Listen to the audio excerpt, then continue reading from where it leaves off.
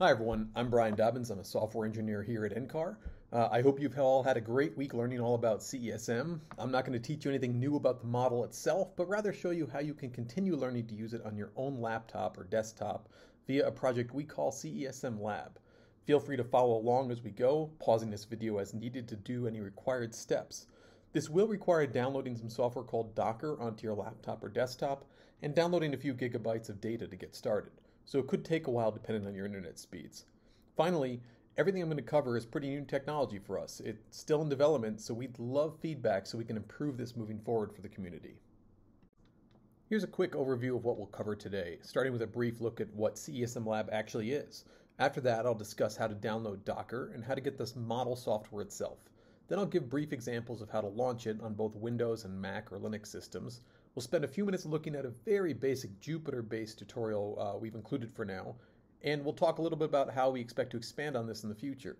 And since some of you might be a little old school like myself, I'll discuss how to use the terminal included versus the Jupyter interface. Finally, we'll close out with a quick discussion of some limitations, since obviously the current target here is for personal systems, which have considerably less power than supercomputers like Cheyenne. Last but not least, I'll briefly cover some future plans. So what is CESM-Lab? Well, simply enough, it's just a pre-configured environment with both CESM and Jupyter Lab. It's portable and ready to run pretty much anywhere. Containers are the key technology here. They're a technology that lets you package up a whole environment for an application like CESM and provide it in this simple, portable form.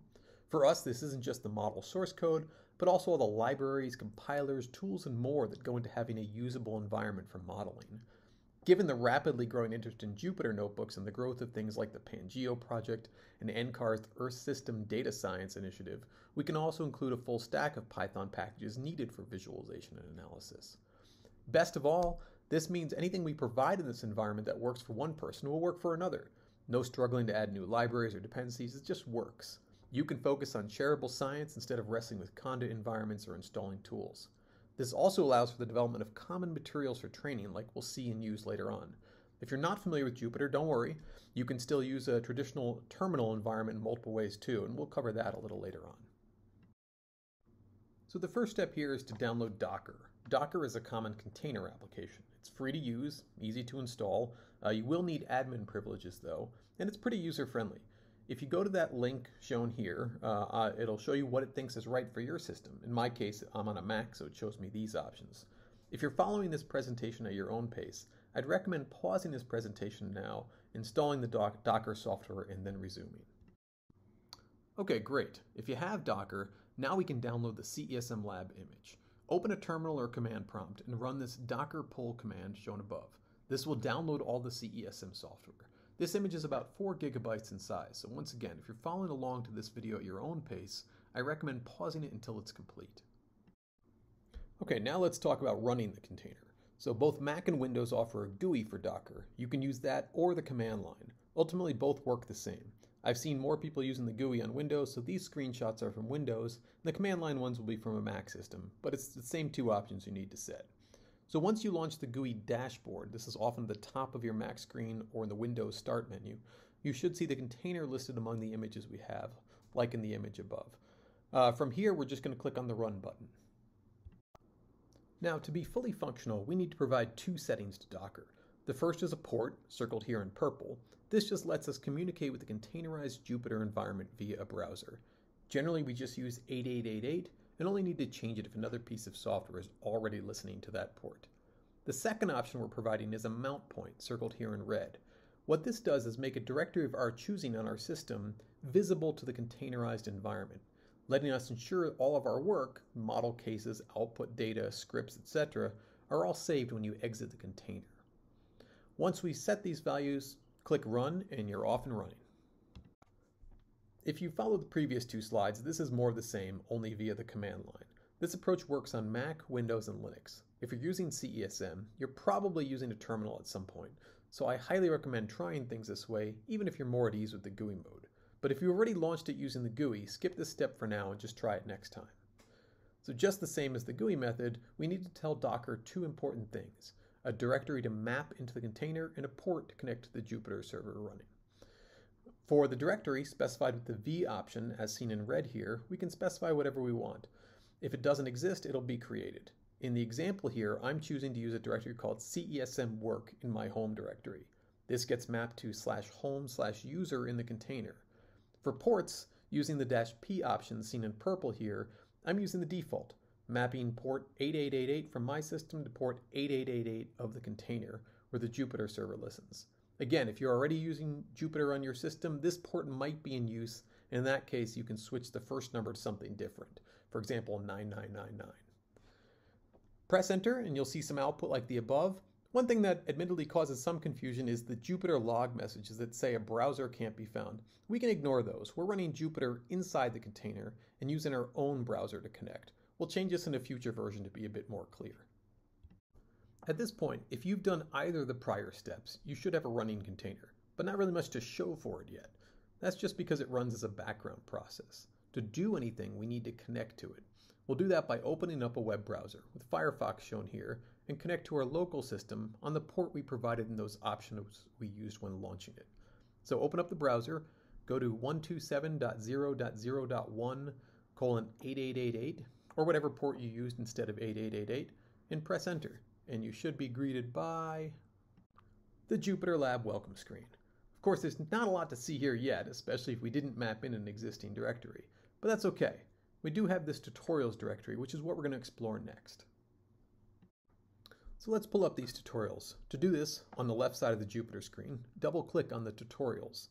That should open up the folder and show you the second image above with the file index.ipynb. This is our main page for the tutorials. It's a Jupyter notebook file. Double-click on it and it should open right up. This is the main page for what will be a set of tutorials, though at the moment there's really just a quick start. We will be improving this in the future, but that quick start is still going to give you a basic overview of using Jupyter with CESM. There's also a link to the forums for asking questions, but for now, let's click on the quick start link shown at the bottom of the screenshot above. For anyone unfamiliar with the Jupyter Notebook, this is an example of what one looks like. It has cells, seen by the blue line on the left, of text or documentation, and when you scroll down, you'll see some executable cells as well. You could run this whole notebook and it would proceed through each runnable cell, creating a case, setting it up, building it, running it some more, and providing a quick visualization of the result. But it's probably better to go step by step. So we'll look at the first cell in the next slide. Here's our first runnable cell. It's a pretty standard create new case command with just a few small differences. For one, we don't need to navigate to a particular directory here. We know we're using CESM 2.2 since that's the image we downloaded. And two, you'll note we're using a really coarse resolution and a QPC4 comp set, which is an aquaplanet with CAM4 physics. That's a pretty low resolution, old physics setup, so why are we using it? Mostly because it's fast. You've been running on Cheyenne on multiple nodes, whereas now we're running on a laptop most likely. This is something we can reasonably run with limited memory and time.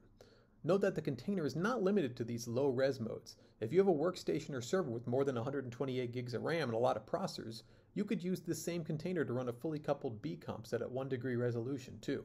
But this is good for experimenting, and a lot of useful models like single column cases or simple models run fairly well on laptops.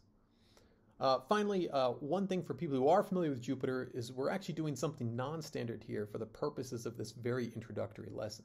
That is, normally to run code in a Jupyter cell, you'd want to specify it's to be run in a bash prompt, or we run Python code directly.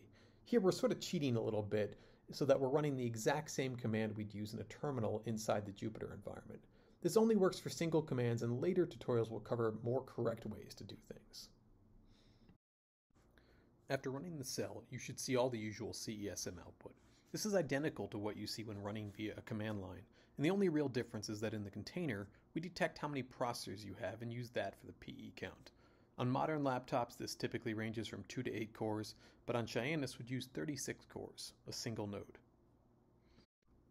As you progress through this quick start, you'll do a few basic modifications, again using commands you're already familiar with. In this case, we're setting up our run for only 3 model days. On my laptop, a 2018 Mac with 4 cores, it takes about 20 seconds per model day to run, so this should take about a minute. But before we run, we still need to build the model. That alone can take about 5 minutes. So if you're working along with this at your own pace, I recommend pausing this here, following the rest of the steps in the quick start. All told, it should take between 20 to 40 minutes to do everything, which includes running for a full month, then plotting some output. Obviously, the actual amount of time will depend on your system's processors and how long it takes to download a little bit of data. But let's return once you're set. Okay, great. I hope you made it through all the steps in the quick start by now. If you have, you should see two plots in your notebook, the first looking just like the one above. At this point, you've run a full CESM case on your own system via a Jupyter notebook and did a quick Python-based visualization of the output. This is, as the slide says, just an example of how you can combine documentation, code, and analysis or visualization in Jupyter notebooks. They're a really great way of organizing and displaying work, and you can share CESM-Lab notebooks with others and they can replicate your work. This is just the very tip of the iceberg on CESM analysis and visualization, though. Making more complex visualizations is an ever-evolving topic, and NCAR recently launched an Earth System Data Science Initiative, ESDS, that I'd encourage you to look into if this interests you, with the link above. It's a growing community offering expertise and ideas on how to use Python and notebooks to do data science. Okay, let's step back a bit now.